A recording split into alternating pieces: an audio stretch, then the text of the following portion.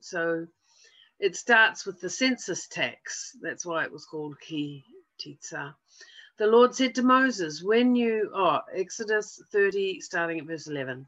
The Lord said to Moses, when you take a census of the people of Israel, then each shall give a ransom for his life to the Lord when you number them, that there be no plague among them when you number them. And we have to keep remembering people were forbidden. Even King David was forbidden from counting Israel. And when he did so, even his general warned him, the Lord has forbidden this. But there's 2 times in the Bible, and this is one of them, where the Lord himself asks that the people be counted, and it was for a purpose. And that's why it talked about the ransom, that there be no plague to destroy them, because when David did count, the plague destroyed all the way through Israel, and that's when he bought the threshing floor and built the altar, and the Lord stopped the plague getting into Jerusalem. And later on, it was on that threshing floor that Solomon, or that whole area, Solomon built the temple. Each one who is numbered in the census shall give this, half a shekel according to the shekel of the sanctuary, the shekel of 20 gerah. Half a shekel is an offering to the Lord. Everyone who is numbered in the census from 20 years old and upward shall give the Lord's offering.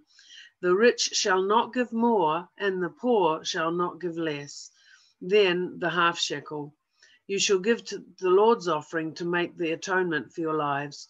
You shall take the atonement money from the people of Israel and shall give it for the service of the tent of meeting, that it may bring the people of Israel to remembrance before the Lord, so as to make atonement for your lives. We'll see later on, after the census, we'll get onto it when Moses returns from the mountain. So remember, from 20 years old and up, these were like the fighting men, the people who could protect Israel. Now we get onto the bronze basin, it's called in English, but in Hebrew, Nechoshet, if you remember, the copper, representing judgment. The Lord said to Moses, you shall also make a basin of Nechoshet with its stand of Nechoshet for washing, and you shall put it between the tent of meeting and the altar. And you shall put water in it, with which Aaron and his sons shall wash their hands and their feet, when they go into the tent of meeting, or when they come near to the altar to minister, to burn the food offering to the Lord. And they shall wash with water, so that they may not die. They shall wash their hands and their feet, so that they may not die. It shall be a statute forever to them, even to him and to his offspring throughout the generations. Now the water was to be living water.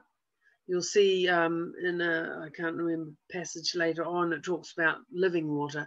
So they were in the desert, of course, so the only living water in the area were springs. And if you notice the names where God said to camp, they're actually springs. You can go and visit them today, a lot of them. Some of them are lost. We don't know every one that's named, but basically. So of course, living water springs from the ground, not puddles of rain or rivers from old rainwater. These were living springs of water. So the Levites had to bring this water all the time. And as the priests took water out, they wouldn't wash in the basin. They'd take water out to wash their hands and feet. Because if they washed in the basin, you'd have to empty the whole thing out and put more. So they'd take it out to wash hands and feet. So as it was being used, the Levites all the time had to be bringing the water. Now some, like in near where the model is in Yotvata, there's Ein Avrona, which is in the middle of the Arava, so they could camp around it. So they had the spring in the middle.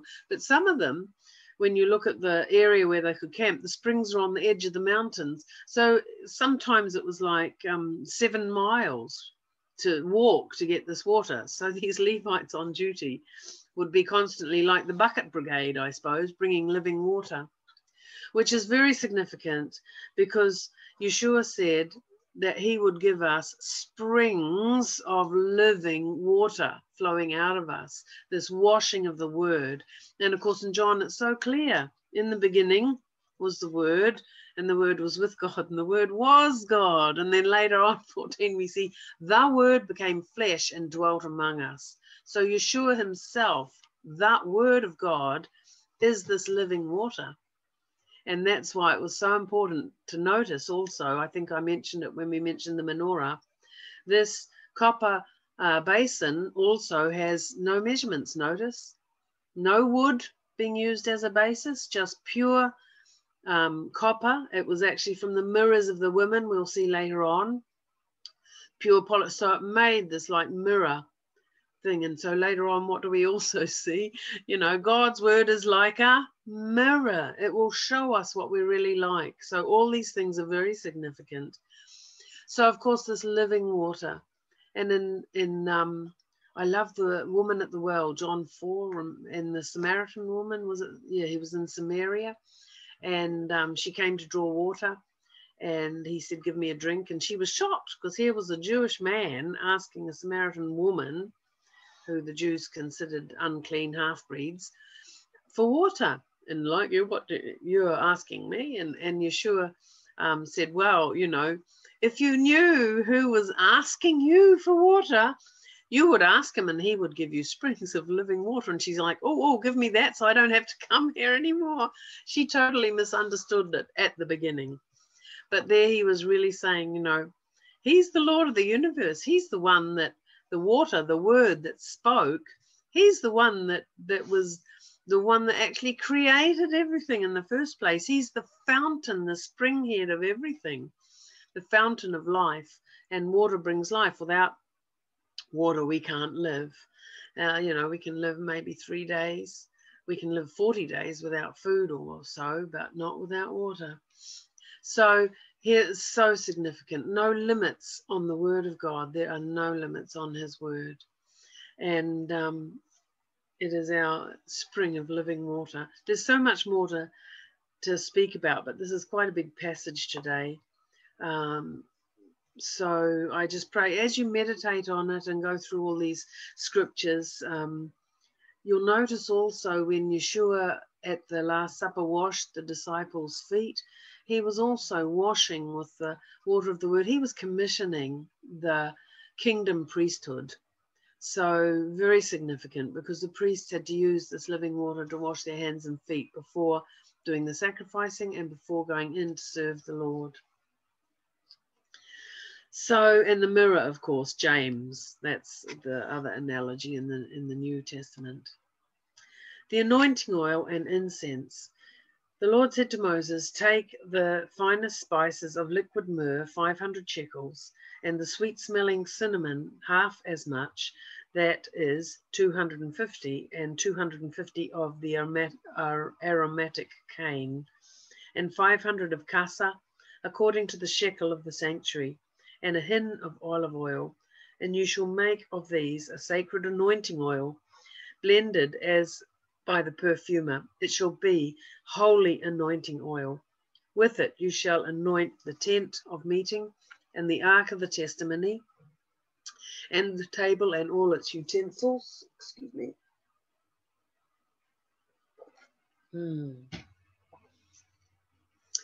And the lampstand and its utensils, and the altar of incense, and the altar of burnt offering, with all its utensils, and the basin and its stand. You shall consecrate them, and they may be most holy. Whatever touches them will become holy. You shall anoint Aaron and his sons, and consecrate them, that they may serve me as priests. And you shall say to the people of Israel, this shall be my holy anointing oil throughout your generations. It shall not be poured on the body of an ordinary person, and you shall not make any other like it in composition. It is holy, and it shall be holy to you. Whoever compounds any like it, or whoever puts any of it on his own on an outsider, shall be cut off from his people. The Lord said to Moses, take sweet spices, steche, onecha, and galbanum, sweet spices with pure frankincense.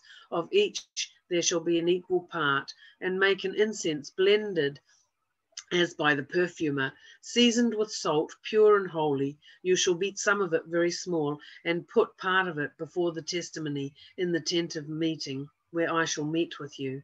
It shall be most holy for you. And the incense that you shall make, according to its composition, you shall not make for yourselves. It shall be for you holy to the Lord. Whoever makes any like it to use as a perfume shall be cut off from his people. This is very special mix. As I say, there's two sources they're not quite sure of for the incense. And I've met women who would come and say they make the holy incense. And I was like, I'm still a bit shocked internally, because God is the same yesterday, today, and forever. And if he said, don't make any the same, exactly the same for you, I still, even as believers, don't think we should be doing it. It's special for the Lord. It's his incense for his purpose. Now, if he, I tell you, in heaven, in his absolute presence,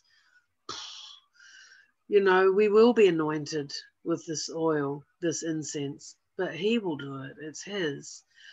And I think it was very, very special. Also, very strong. Now, I don't mind using parts of it. We used to burn myrrh and frankincense together in the incense altar in the Holy of Holies until we get some modern people who are allergic to scent. So we had to stop, which was a pity, because boy, did it give such an atmosphere. It wasn't, we didn't feel that we could make the exact same, even though it's a replica. It's, but enough to get the essence. But it was so powerful. You could smell it in the courtyard. You could smell it as you were even coming up to the entrance of the courtyard and the holy place. Amazingly powerful. And so it's also related in Revelation with the prayers of the saints, the special sweet smelling incense. We've talked about it before, the prayers of the saints that go up before the Lord. And of course, when you look at the practical side, as I said, God is always practical. You have all the slaughtering of these animals, and of course the priests slaughtered their sacrifices in the courtyard. But when you get in the desert, especially with heat and slaughtered animals and blood, what do you have? Tons of, millions of Zuvim, flies. So of course, wow, can you imagine, trying to swat all these flies? They didn't have to. It didn't occur to me until I was talking to someone about the analogy of our prayers, against Satan and his influence coming in. And he's called Baal Zavuv, the Lord of the Flies, And we were talking and we ended up laughing because we realized, my goodness, they would have kept, this incense would have kept flies away. And it wasn't until I heard from a religious guy who came that said, oh, guess what they've found in the New Jerusalem dig under the Temple Mount before they were ordered to close it all. They found some real cakes of this incense from ancient times. So they took it and took a tiny piece and gave it to a Noan Cohen in the lineage. And he took it away, and this tiny piece, he burnt it to test how it, test. And he reported back from the area where he tested it, just one tiny piece, for 2 whole weeks, not a single fly or insect came near the place. And we were just, my goodness, talk about awe and shock. We were like, wow, this means there were no flies around the altar outside. There were no flies where they were sacrificing. This incense kept the flies away. So if we will praise and worship and bring our incense and our worship to the Lord, Satan can't stay.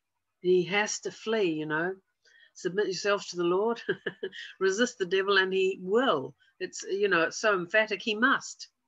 He has no choice. So here's this beautiful analogy. So it's this incense and anointing oil is so very special to the Lord. Very special. And There's a lot more about that as well. I mean, Yeshua, I mean, he's the one that ever intercedes for us. So again, I mean, every single aspect, he's the water that washes us. He's the blood that's poured out, the sacrifice given to pay for us. He's the incense that anoints us and keep, there's just so much. Now we come on to chapter 31 on Aholiab and Bezalel. The Lord said to Moses, "See, I have called by name Bezalel, the son of Uri, the son of Hur, of the tribe of Judah." Now, if you know Hebrew, Bezalel literally means in the shadow of God.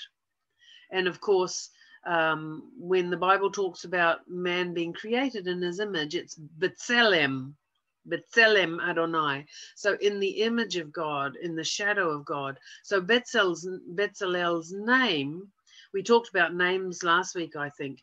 The names in the Bible, I mean, how did his parents know? Obviously, the Lord leads parents to name their children because Bezalel's inheritance from the Lord or preordained gifting that he was giving was exactly what's going to happen now, in that he is the first one in the Bible where I have put my spirit upon him. Later on, David knew when the Spirit came upon him, but this is the first one we'll see as we read on, listed where God had put his Spirit upon him. And I have filled him, here it is, filled, not upon, but even filled with the Spirit of God, with ability and intelligence, with knowledge and all craftsmanship, to devise artistic designs and to work in gold, silver, and copper, in cutting stones for setting and in carving wood, to work in every craft. And behold, I have appointed with him Aholiab, the son of Asimach, of the tribe of Dan.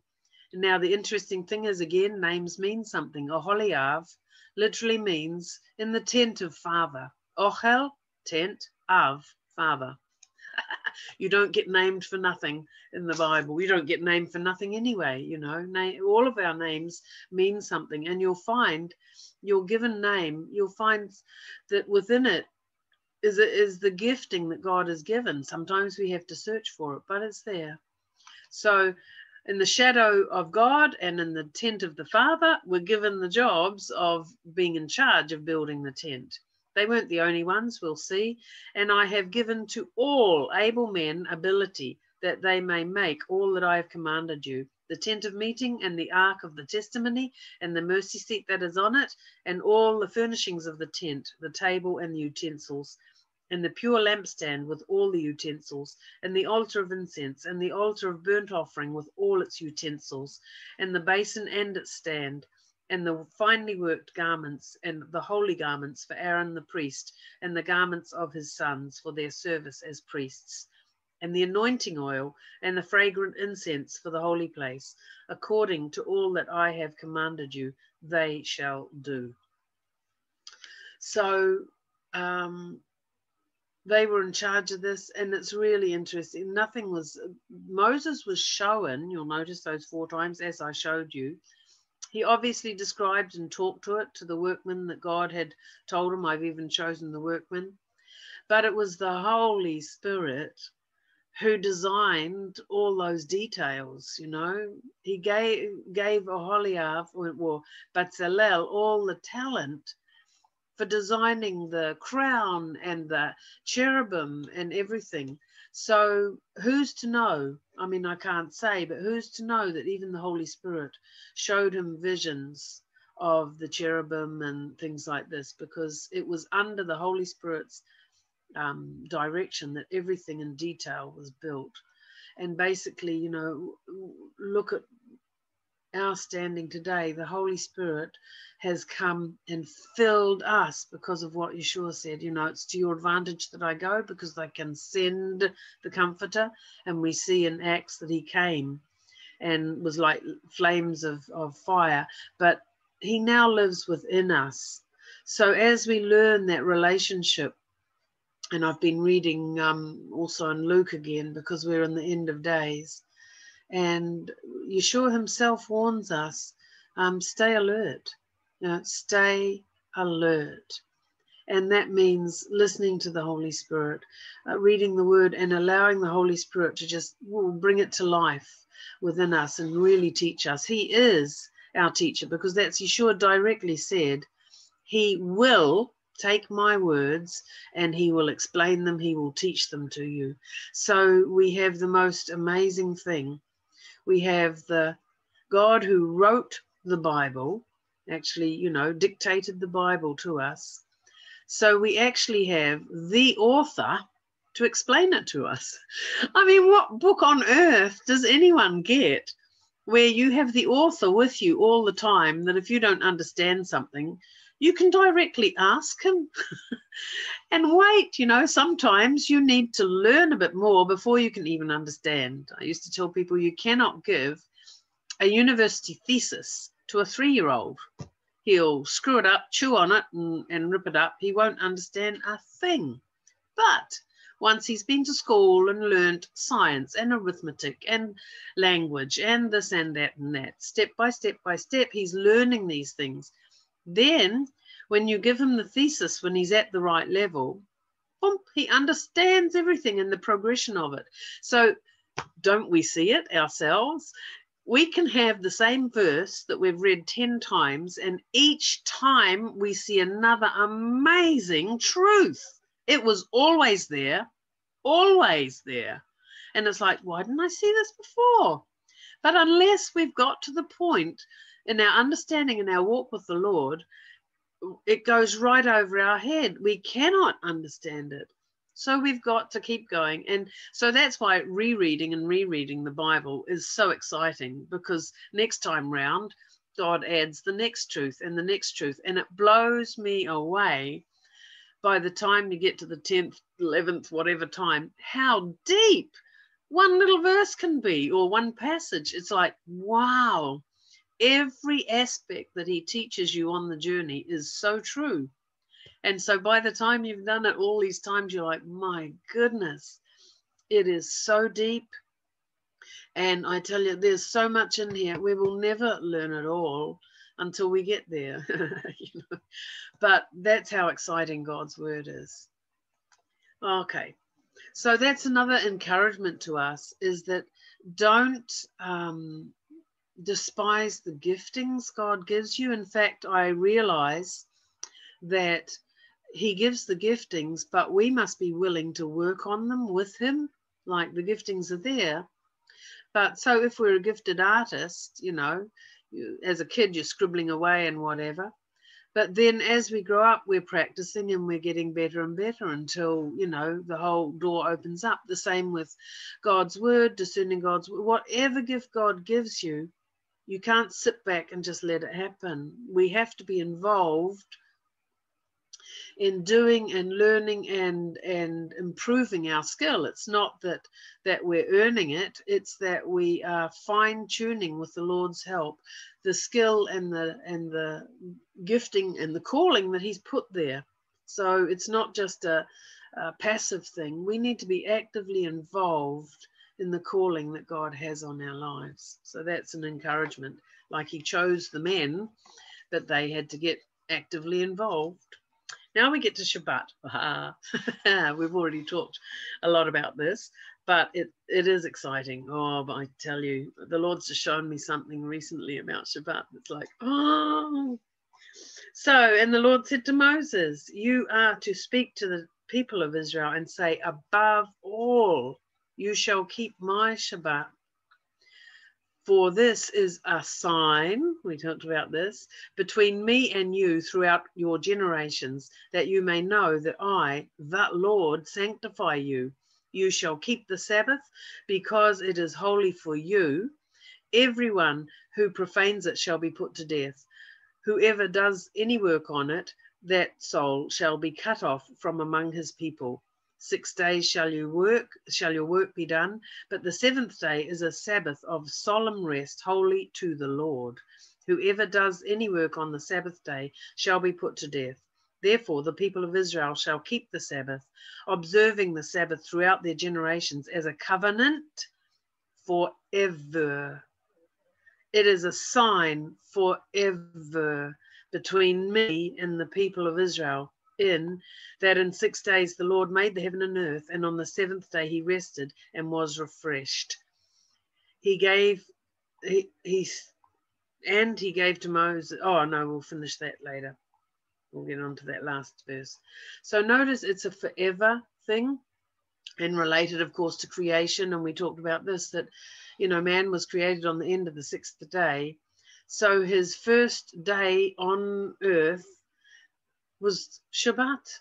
And you'll notice even in the Hebrew language, you've got Yom Rishon, Yom Shani, you know, 1, 2, day 1, day 2, day 3. That's how they're actually called legally. Aleph, Bet, Gimel, Dalet, Hey.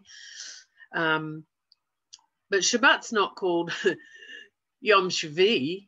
It is Shabbat. It even has a different name. It doesn't even have a number as a name, nor does it have a symbol as a name, because, you know, Aleph, Bet, Gimel, Dalet, Hey. It is written Shabbat because that's its name, and it's very special. And a sign, you'll notice, I think we talked about it last week, about the Sinai covenant was a marriage covenant. And I've been reading Joel Richardson's book about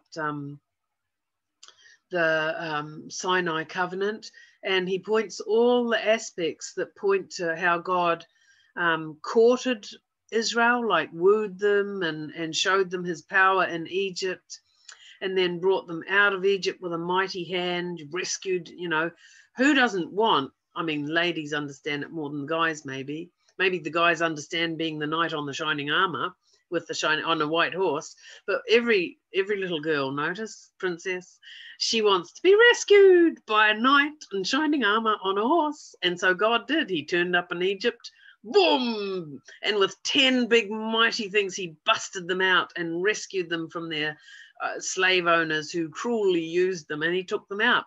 Then, of course, they go through all this, no, they're following us, we're going to die. So then he starts showing them mercy and showing, hey, just hang on a minute, let me, you know, show you a thing or two today, you know. And so, of course, he says, these Egyptians that you see now, you'll never see them again. So here he is wooing his love out of slavery, busting them out of slavery, brings them to where, you know, the slave owners are following, and he basically knocks off the competition. He wipes them out so that there's no one else vying for his bride. He literally knocks them off, kills the competition. And then he shows them that he can provide everything. Water from a rock. Who's ever heard of a thing that a rock in the desert can split open and pour out tons of water?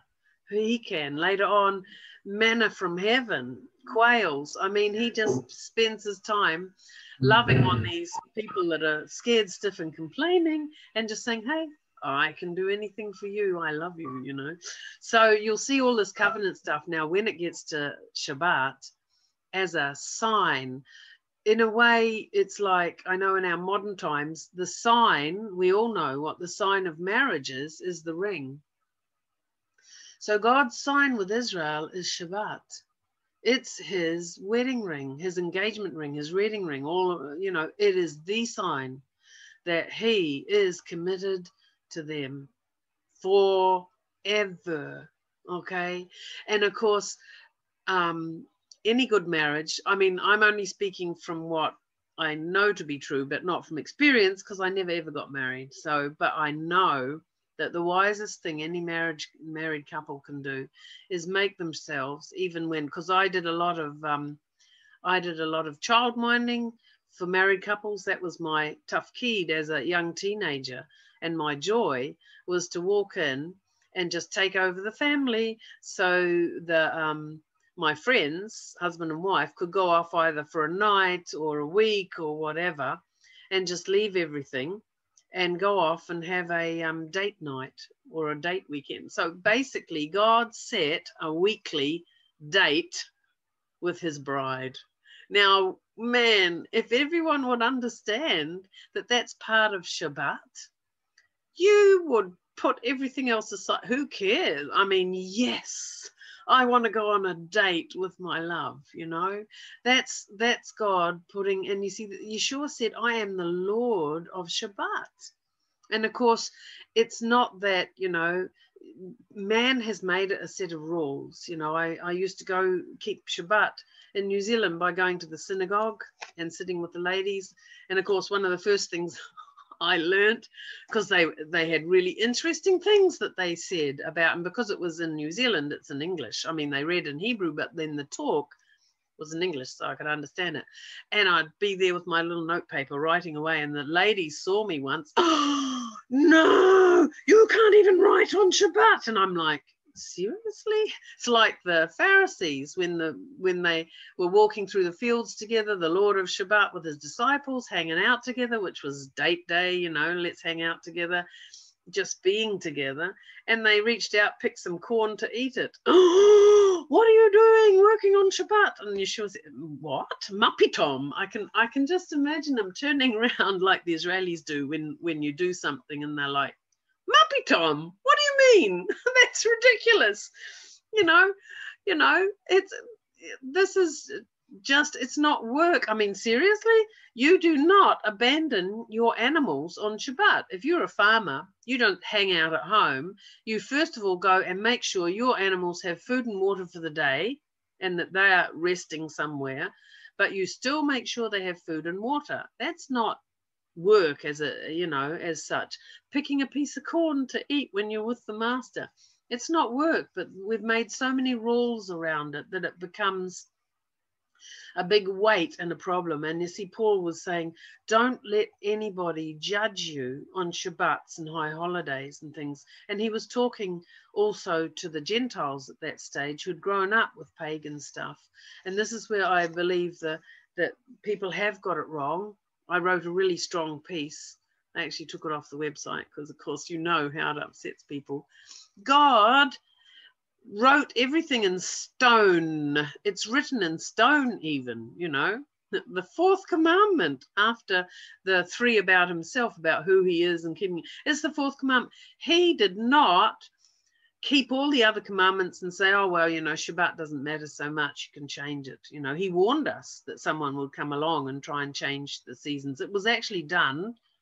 I know Yeshua was raised on the first day of the week, but that was no reason for changing Shabbat. He never said change Shabbat. It's just, yes, he rose after Motzei Shabbat. After Shabbat went out, he rose again. So Paul talked about this at the time when the Lord's Day was Shabbat and still is Shabbat, you know. So it's just that the people who changed the time, they really were, their purpose behind it was trying to cut off the supposed Christian church in those days from its Jewish roots. And I really believe God's bringing the true church, the true believers, back to their roots. That's why I do believe in keeping Shabbat. But as I said, you know, Shabbat is Shabbat, but I'll still go to church with my family when I'm home, and any excuse to worship and follow the Lord. But it's, you know, Shabbat will always be Shabbat. There's, you know, it's God has set it, and notice it's always forever, forever, forever. And so, you know, there again, you know, the Torah is God's loving instructions on how to deal with him. I mean, can you imagine? This is his loving instruction to have a date with him once a week and hang out with the one who created us and loves us. So it is, and it is literally set in stone somewhere. Somewhere God has the rewritten tablets, I'm sure. Okay, the golden calf. Now, you know, they all gave part of the marriage thing is that, you know, when you get married, the woman goes to do mikveh, this washing. So the same thing. God told Moses to tell them to wash for 3 days and prepare. So they turn up at the base of the mountain after 3 days. They've done their mikveh. Then the bridegroom turns up on the mountain, boom, with all the fanfare and lights and whatever, because in a marriage, the husband turns up with all the shofarim, you know, and he even provided the canopy because the pillar of cloud, covered the whole of the camp. So he provided the canopy. He turns up and speaks. Now he's reading, if you know anything about Hebrew weddings, there's a ketubah, the written, like provision of what the husband will provide and what the joint responsibilities are. We each agree, and actually the father agrees on behalf, the father of the bride agrees on her behalf that she will do these things, so I suppose maybe Moses was the father, I don't know. I won't go too far in that way. But basically, God is reading the ketubah. They hear him. They're terrified because, but he's basically reading out the ketubah. And later on, and this is the verse after, we talk about Shabbat, verse 18, and he gave Moses, when he had finished speaking with him on Mount Sinai, the 2 tablets of the testimony tablets of stone written with the finger of God. So here's the written ketubah that God read to the people. So it follows all the procedure of a wedding. So the stone tablets are very much involved in, God's very romantic and very loving. And so here's the ketubah written. Now, 6 weeks later, we'll read here, we're going to go on to the golden calf, chapter 32. When the people saw that Moses delayed, because God called him up there and there was no mention of time, but they'd made this covenant and Aaron was there and Aaron was instructed to look after them. We'll see what happens. Delayed to come down from the mountain, the people gathered themselves together to Aaron and said to him, "Up and make us gods, who shall go before us. As for this Moses, the man who brought us up out of the land of Egypt." Notice they're already saying the man. What happened to God who did all the amazing stuff? There's talk about, Satan in the garden. Did God really say? This is Satan's ploy. He always, slightly changes things. So they'd forgotten that God was the one that did all the bringing out. They just blamed it on a man now. Out of the land of Egypt. We do not know what has become of him. Basically, they're saying he's probably dead. He's been up there with no food and water for 40 days, 6 weeks. So Aaron said to them, now here's Aaron, who had come and spent time with Moses. He was the spokesperson. God said he'll speak to Moses, but he actually wanted Moses to speak, but because of Moses, I can't. God finally said, okay, I'll speak through you, and Aaron can do the actual talking, but I speak to you, you tell Aaron. So Aaron has heard already everything that God has told Moses, because Aaron had to speak it out to the people. So he's been there and seen all these wonders. So he never says, hang on a minute, let's, look what God's done for us. None of that. He didn't take his responsibility. He just said, oh, okay. He said to them, take off your rings of gold that are in your ears of your wives and your sons and your daughters and bring them to me. So all the people took off the rings of gold that were in their ears and brought them to Aaron. And he received the gold from their hand and fashioned it with a graving tool and made a golden calf. And they said, these are your gods, O Israel, who brought you up out of the land of Egypt. And when Aaron saw this, he built an altar before it. And Aaron made a proclamation and said, tomorrow shall be the feast to the Lord. And they rose up early the next day and offered burnt offerings and brought peace offerings. And the people sat down to eat and drink and rose up to play. Okay. Now, this is not just rose up to play. These are these drunken, idealistic orgies, very much involved in like sexual orgies. I mean, terrible stuff, really terrible stuff. Now, it's interesting, in the real Mount Sinai, you'll see an obsidian stepped altar with all these calves and gods engraved on it, which is a pagan altar. And of course, the golden calf would have been on top.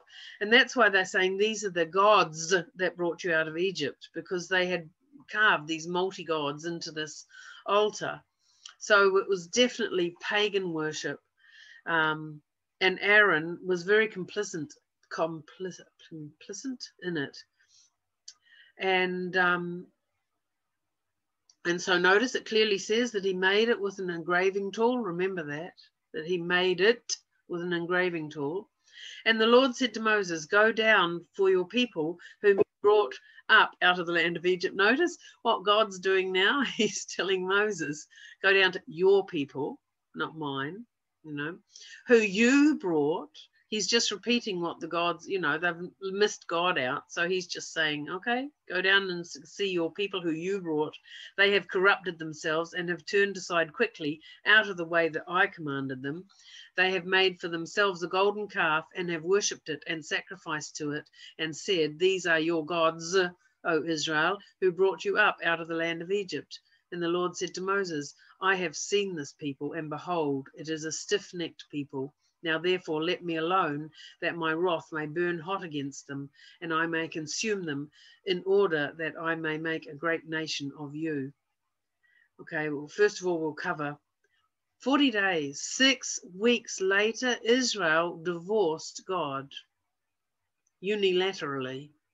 They just divorced him, left their covenant with him and went and followed foreign gods. 6 weeks. I mean, 6 weeks. I'm sure some people on earth, humans do it, but how fickle, how easily changeable is our heart if we don't have, the Lord is trying to teach us patience. And that's why you'll see all the feasts of the Lord, not the Israel, not of Israel, but these are the feasts of the Lord, which means they do apply to us too, all these feasts. And I really believe when Paul was saying, don't let anyone judge you on the Shabbat and the feasts, he was speaking to Gentiles. So they were being judged because they were following supposedly Jewish feasts and Shabbat.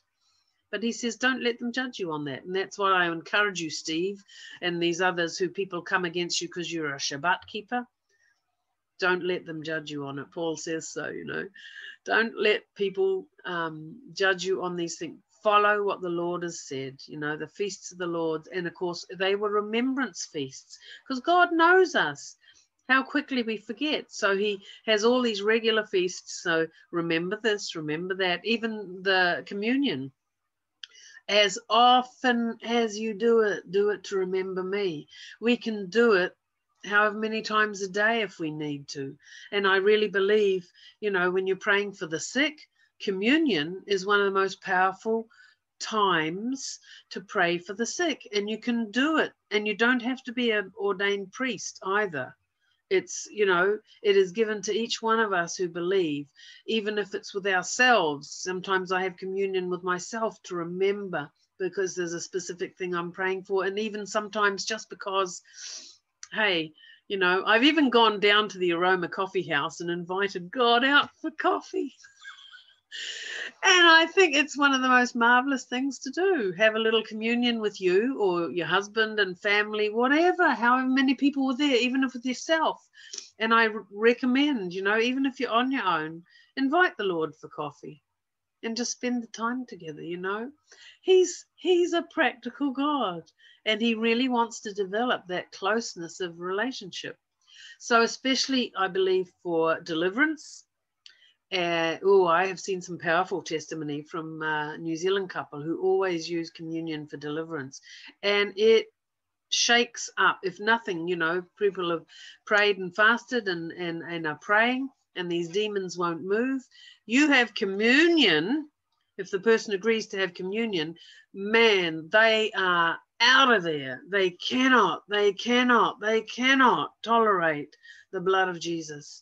Because of nothing can stand before the blood of Jesus. Not anybody, not a demon, nothing. So sometimes communion can be the key for breaking the power of oppression and possession, whatever. Don't underestimate it. In fact, prayerfully, it's one of the greatest tools, but it's not just a tool. It's developing that depth of relationship with our Messiah, who's paid this deep price. And so until he comes, so in the meantime, and like why didn't the disciples fast? Well, when the bridegroom's with them, who's going to be fasting? You're feasting. But he said the time will come when the bridegroom will go away and they'll be fasting. And we're still in that time. We're remembering, we're fasting, remembering until he comes. Very powerful tool. And so they were doing this very pagan thing. Now look at this. God has said, okay, that's it. I'll start again with you. I've had enough. You know, they broke, basically, you know, they've divorced him after agreeing with the strong covenant and all the things he did for them. Amazing stuff. But Moses, obviously, look, he's developed this relationship with the Lord. He knows God's heart. He knows all the promises that God made to Abraham and Isaac and Jacob, Yaakov. And he knows God's heart. Later on, Daniel also, you'll see these prophets who know God's heart. They put themselves in the forefront of their people, and they've done nothing wrong, but they put themselves there. They put themselves with the people. Now look at Moses. But Moses implored the Lord his God and said, "O Lord, why does your wrath burn hot against your people, who you brought out of the land of Egypt?" He's going back and telling what really happened. And with great power and with a mighty hand, why should the Egyptians say, with evil intent did he bring them out, to kill them in the mountains and to consume them from the face of the earth? Turn from your burning anger and relent from this disaster against your people. Remember, here he is, because God's already said remember. So I think God is just, I mean, God knew. It's a test in a way for Moses, because anyone with a big ego would said, oh yeah, like Noah, of course, you know, I'll be, you know, and I'll make sure my sons follow you, sort of thing. No way. Moses was meek and humble, because then he starts speaking God's word back to him in a way.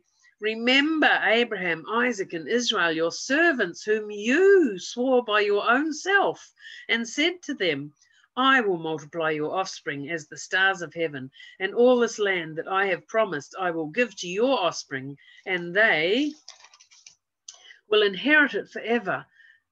Okay, so look, God did make a unilateral covenant with Abraham. Abraham cut the pieces, you know, to make the covenant, and usually they both walk through and say, so this cutting and destruction will happen to me if I ever break this covenant. But God put Abraham to sleep. So God took on both sides of the covenant, Abraham and himself, and did a unilateral covenant with Israel to give them the land. And here is Moses. He's reminding God, which I think just really pleased God, because he wants us to, you know, notice when he talked about Shabbat, it's holy for you. Well, it's holy for the Lord too. So here's this, he wants us to remind him, not that he's forgotten, but it means that we are remembering as well. It's for both of us. So as we remind him of these things, we're reminding ourselves, yes, he promised, he did it. He did this, and this. And notice that David was very good at this, you know, especially Psalm, is it 42 and 43? Why are you so downcast, O my soul? Put your trust in God. I will yet praise the Lord. So he was doing the same thing in going back. And you'll notice so many of his Psalms. Oh, I'm all done in. I'm at the end of my life. That's it. You know, things are miserable. And then he starts saying, but God did this and remember that. So by the end of the Psalm, he's like, yes, I'm carrying on. God is great, you know. Because you'll see his heart. He starts bringing in the remembrance of what God has done. And don't you find the same thing, you know?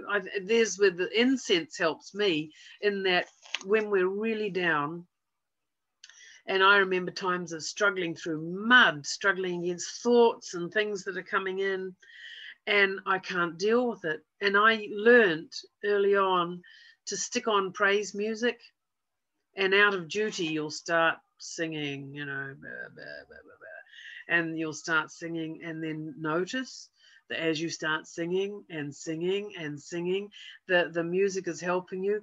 And then by the end of it, poof, it's like the heavens blew open and you're right, and Satan's just run away. And I used to give that illustration for praise and worship at the incense altar.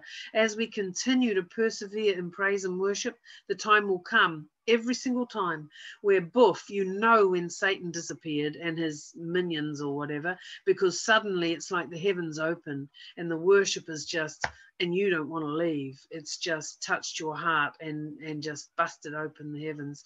So really, we have these wonderful, blessed tools.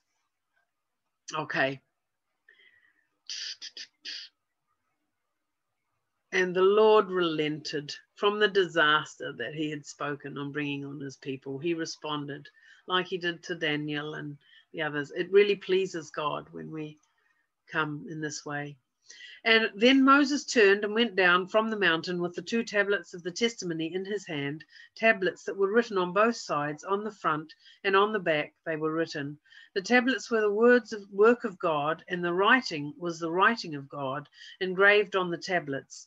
When Joshua heard the noise of the people as they shouted, because he'd waited sort of halfway up for Moses, he wasn't down with them, he said, "There's noise of war in the camp." But then he said, "It's not the sound of shouting for victory or the sound of the cry of defeat, but a sound of singing that I hear." And as soon as he came near the camp and saw the calf and the dancing, Moses' anger burned hot, and he threw the tablets out of his hand and broke them at the foot of the mountain.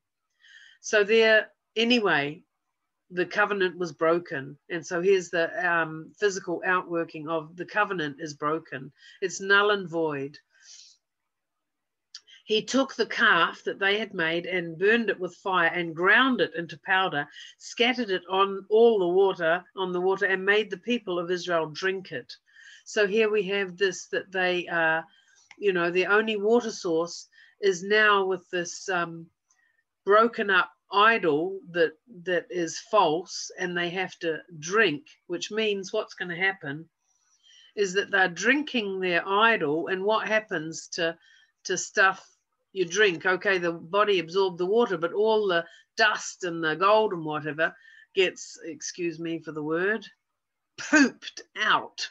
It's a bit like what God did to the Egyptians to show their gods were nothing. He, the god of that was the frog lady who was the one that her husband made wooden babies, and she blessed them and put them in the womb, and that's how people got babies in Egypt. That was their funny belief. So of course he sends so many frogs that they don't want to disturb her because they want to keep having babies. So they're living with these blippy slimy things in their house. Yeah, please take them away. So what does God do? Kills them all. They all die. So finally these people have to scrape themselves out of their own house with forks and slimy, stinky, absolutely disgustingly stinky bodies of their God that they so respected. So in a way, what was Moses doing was making them poop out their God that they, it was nothing to show. It was nothing. I mean, very graphic, but ugh. And Moses said to Aaron, now listen to this, the one who was in charge, who had been with Moses, who had seen all these things, who should have been looking after the people and encouraging them to stay focused on the Lord. What did this people do to you that you have brought such a great sin upon them? And Aaron said, well, let not the anger of my Lord burn hot. You know the people, that they're set on evil. And they said to me, make us gods who shall go before us. As for this Moses, the man who brought us up out of the land of Egypt, we do not know what's become of him. So I said to them, let any who have gold take it off. So they gave it to me, and listen to this. I threw it into the fire, and out came this calf.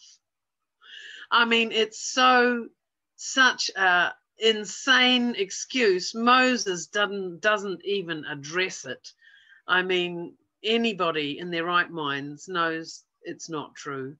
But, goodness me. I mean, I used to wonder why Mum and Dad always knew when I wasn't telling the truth, because I was so sure as a little kid I'd done it so surreptitiously, whatever, that nobody would ever know. But as an adult, when you see kids and deal with them, they're so convinced that they're telling, that you're convinced they're telling the truth. but it is so laughable. I remember, you know, being very careful, trying not to laugh at some kids I was looking after, because it's true, you know, it's true, and this and this and this and this. And it was so obvious. It was like, but it's not good to laugh at them either. I mean, they need to be disciplined, not laughed at.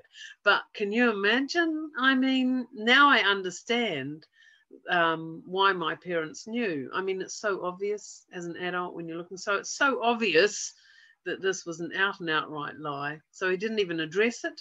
But when he saw that the people had broken loose, and that's getting into these orgies, for Aaron had let them break loose for the derision of their enemies, then Moses stood at the gate of the camp. Notice he didn't even go in. He stood at the gate and said, "Who is on the Lord's side, come to me." And all the sons of Levi, which was his tribe, gathered around him. And he said to them, "Thus says the Lord God of Israel, put the sword on your side, each of you, and go to and fro from gate to gate throughout the camp, and each of you kill his brother and his companion with his neighbor."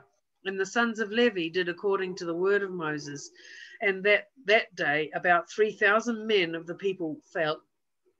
And Moses said, "Today you have been ordained for the service of the Lord, each one at the cost of his son and of his brother, so that he might bestow blessing upon you this day."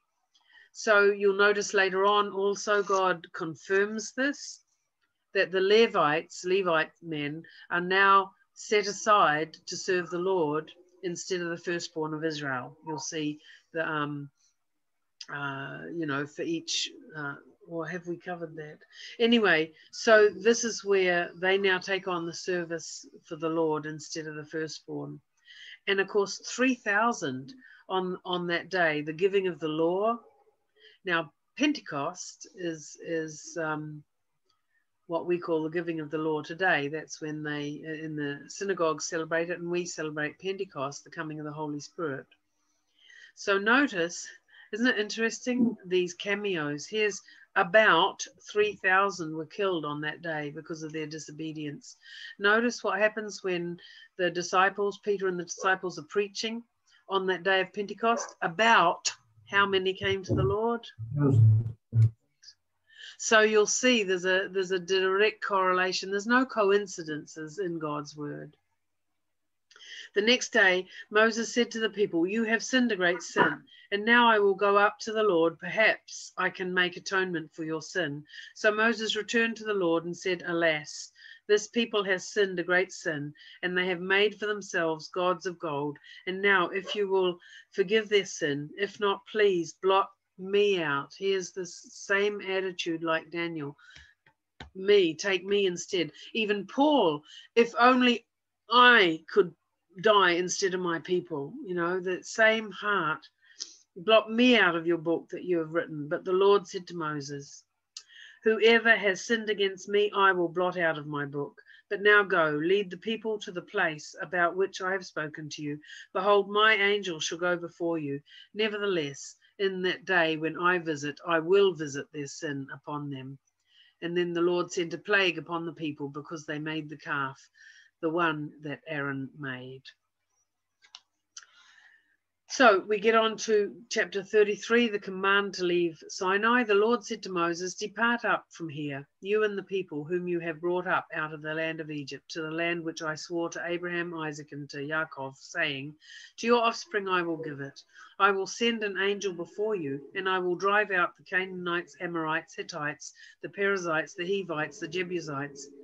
Go up to the land flowing with milk and honey, but I will not go up among you, lest I consume you on the way, for you are a stiff-necked people." When the people heard this disastrous word, they mourned, and no one put on his ornaments, for the Lord had said to Moses, "Say to this people Israel, you are stiff-necked people. If for a single moment I should go up among you, I would consume you.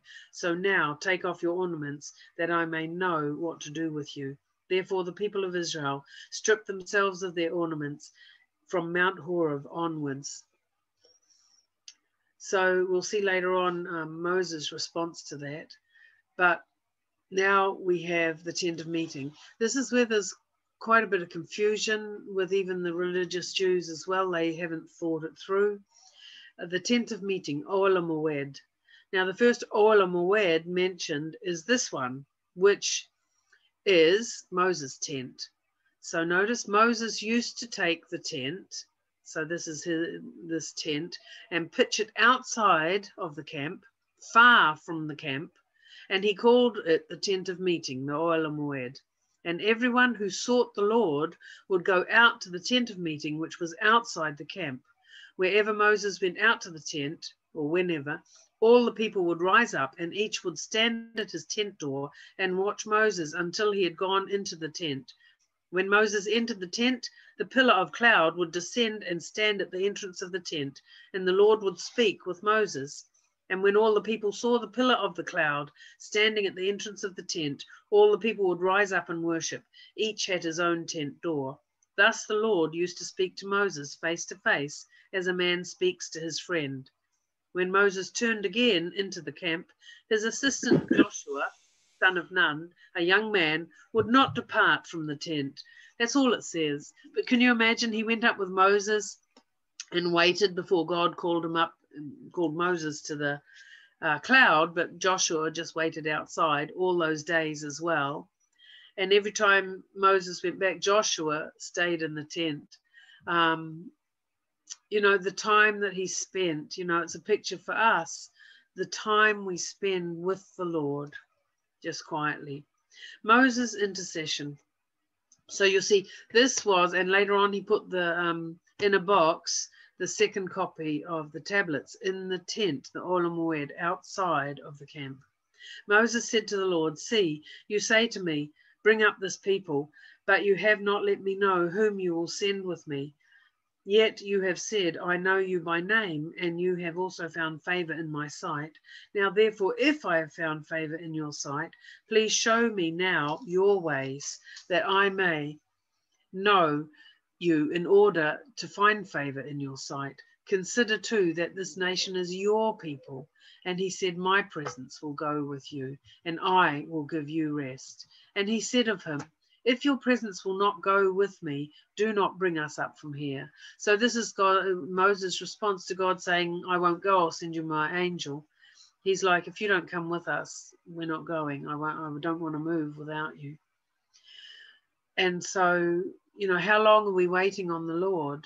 And we try and move without him, where God wants us to wait until we get to the point, look, whatever it costs, whatever it takes, I'm not making one step until I know that you're with me, that I'm following you, instead of running off and being busy. Boy, I tell you, busy, doing everything that sounds as though you're doing it from the Lord, but it's not what he's asked you to do. I've learned that lesson time and time again, and I know it's one I have to keep learning. You know, don't rush ahead of God.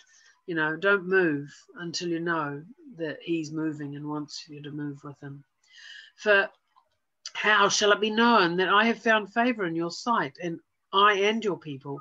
Is it not in your going with us, so that we are distinct, I and your people, from every other people on the face of this earth?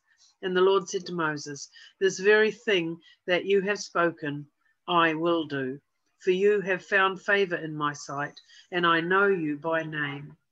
See there, he knows him by name. So here's this, God really wanted Moses to respond like this. And he wants us to respond like this to him. It's not being presumptuous, if you get what I mean. It's when you've got to the place of understanding God's ways. And we've seen, so the Bible is so clear, showing us his ways are, he will test us to see where we're up to. You know, have we learned that lesson? And once we've learned, we move on to the next. Because if you try and run ahead and lose lessons, then you'll never get that full understanding. Moses said, "Please show me your glory." And he said, "I will make all my goodness pass before you, and I will proclaim before you my name, the Lord. And I will be gracious to whom I will be gracious, and I will show mercy upon whom I will show mercy." But he said, "You cannot see my face, for man shall not see me and live." And the Lord said, behold, there is a place by me where you shall stand on the rock, and while my glory passes by, I will put you in the cleft of the rock, and I will cover you with my hand until I have passed by. Then I will take away my hand, and you shall see my back, but my face shall not be seen. So isn't this interesting? His glory, his name, but he couldn't see him face to face. Now, what's the difference between this time and the time when, as part of the covenant, they had a covenant meal, marriage covenant meal, Aaron and his sons, the elders of Israel, and they saw God face to face, and God didn't break up out against them. So we've already talked about that, in that when it talks about seeing God face to face, or the angel of the Lord, it's actually Yeshua that they meet face to face. Because yes, he was born in a moment in time and lived and died in time, but he's eternal, which means that they call them Christophanies. There's several times in the Bible where people meet the Messiah in person, in the flesh, supposedly before he's born, but God is outside of time. So that was one of the times, whereas now, this is one of the times when the Almighty, the Father, is passing by. And so he cannot look and live, so he can just see his back.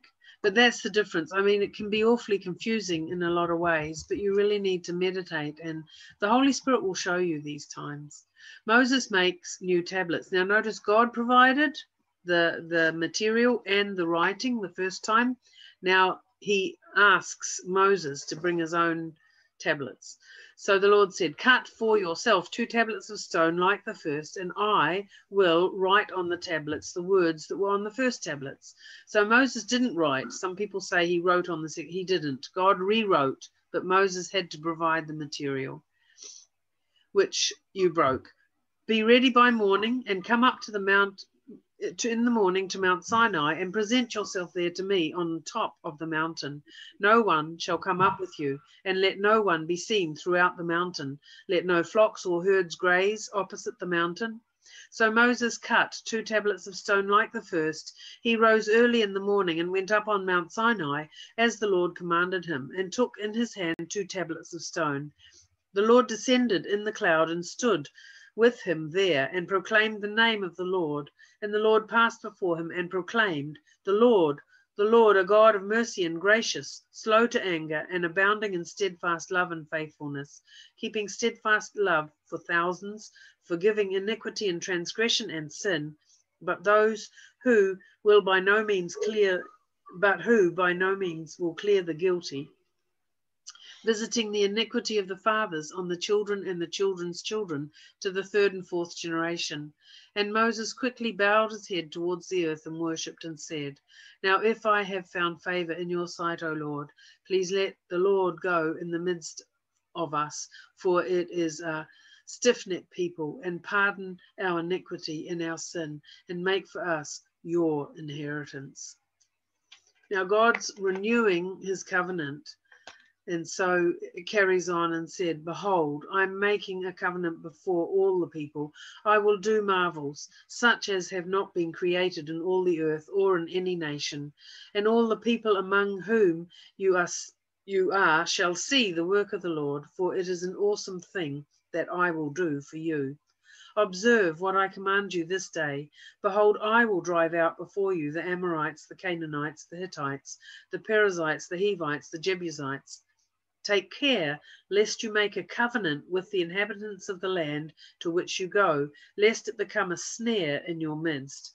You shall tear down their altars and break their pillars and cut down their asherim, for you shall worship no other God, for the Lord, whose name is jealous, is a jealous God. Lest you make a covenant with the inhabitants of the land, and when they whore after their gods and sacrifice to their gods, and you are invited, you eat his sacrifice, and you take their daughters for your sons, and their daughters whore after their gods, and make your sons whore after their gods. You shall not make for yourself any gods of cast metal. You shall keep the feast of the unleavened bread. 7 days shall you eat unleavened bread, as I commanded you. At the time appointed in the 9th month of Aviv, for the month Aviv, you came out of Egypt. All that open the womb are mine. All your males. Livestock, firstborn of cow and sheep, the firstborn of a donkey you shall redeem with a lamb, or you will not redeem it, you shall break its neck. All the firstborn of your sons you shall redeem, and none shall appear before me empty-handed. 6 days shall you work, but on the 7th day you shall rest. In ploughing time and in harvest you shall rest. You shall observe the feasts of weeks, the first fruits of wheat harvest, the feast of ingathering at the year's end. 3 times in the year you shall all make your males appear before the Lord God, the God of Israel. For I will cast out nations before you and enlarge your borders.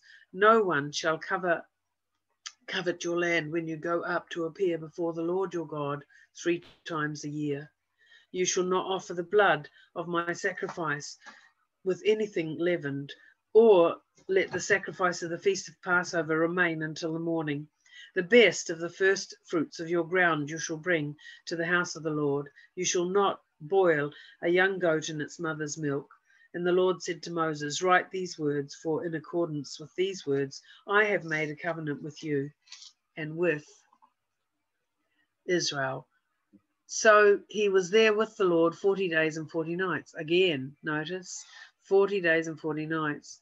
This time the people, praise the Lord, did not go back to an idol. He neither ate nor bread nor drank water, and he wrote on the tablets the words of the covenant, the 10 commandments. Well, it was God who wrote it, but you'll see Moses also, he wrote on scrolls that were kept on one end of the Ark of the Testimony, but it was God, clearly it said, and it's true, that God wrote the words on the 2nd tablets. The shining face of Moses, when Moses came down from Mount Sinai, amazing guy, really, when you think of it, 40 days with no food and water, comes down, finds what the people have done, breaks the covenant, deals with the situation and in making them drink their God, and dealing with cutting off probably the ones that were still reveling, that hadn't calmed down. Those were probably the 3,000 that were killed. Dealing with the situation and going to God to pray. And then he went up for another 40 days, another 6 weeks without, I mean, it's God's sustaining power, of course, as well. He came down with the 2 tablets of testimony in his hand. As he came down from the mountain, Moses did not know that the skin of his face shone because he had been talking with God.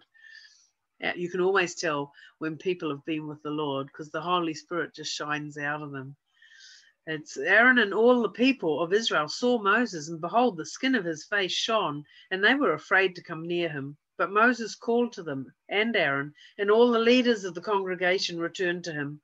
And Moses talked with them. Afterwards, all the people of God came near, and of Israel came near, and he commanded them all the Lord had spoken with him in Mount Sinai.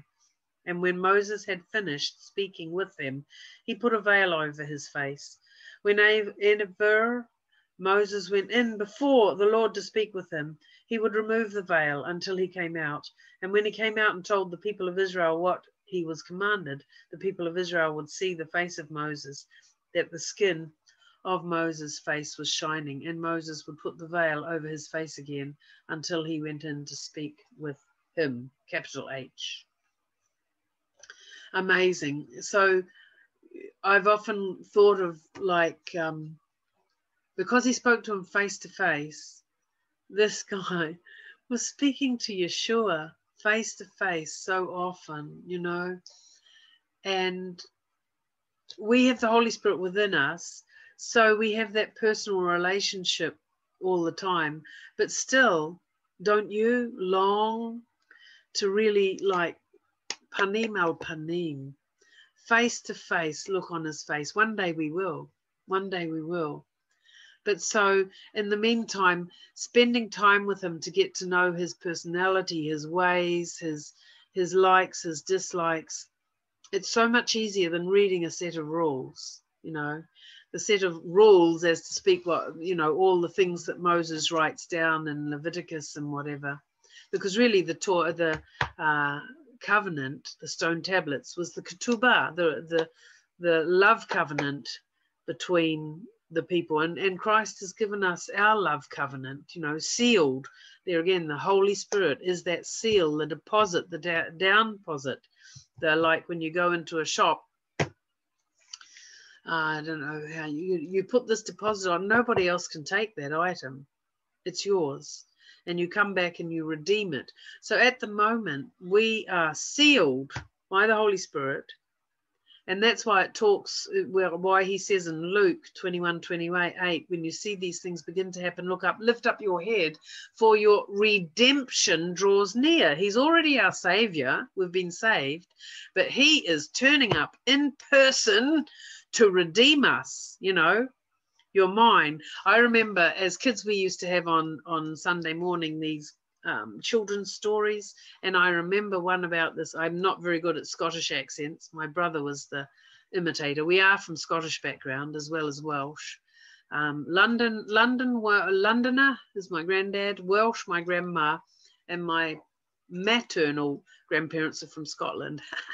So anyway, there was this story of this little boy who spent a lot of time carving this little boat and painting it and everything. And he was playing with it by the sea, and a wind came along and took it away, and he lost his boat years and years later. Excuse me if I cry a bit, because this was one of my favorite stories, because it reminded me of God, you know, and that's the whole point of the story. And years later, somewhere along the line, this fisherman had fished out this boat that was all cracked and the paint had come off and whatever. And he took it and sold it at a pawn shop. And this now much older young man came past and saw the boat and recognized it because he built it. And he took it out and he went and paid the price to buy it back. And he's holding this boat and he says, "You're twice mine. I built you and I bought you back." That's our Savior. That's our Redeemer. Look up, because he's coming back. And wow, I tell you, this is a love story. This is a manufacturer's manual, and just so much love poured out in spite of our disobedience, in spite of our falling on our face so many times. He just wants to pick us up. And he says, like to David, strengthen those hands that are shaking, those knees that are shaking. I will discipline you. You know, I will teach you and I will discipline you. But the discipline is to bring in love, not wrath. We're not experiencing the wrath of God. We're experiencing his, you know, whack on the butt for, you know, no, this is not the way to do it. And sometimes, I mean, I had to learn recently, I don't know if you understand the Israeli way, and of course, without the language, I got myself into a situation where this lady was talking me into getting some sort of insurance, and I was like, no. And anyway, finally, I was praying about it. Anyway, I worked it all out. But the thing is that this guy got so upset. He says, "Oh, you know, we have to charge you." And I said, fine, it's my fault. It's my fault for not asking the Lord, you know. Basically, I was so much doing so many other things that I didn't stop to think with everything going on. And it was like the Lord said, you know, I've told you time and time again, make no decisions, do not do anything until you know, I say this and this way and this way.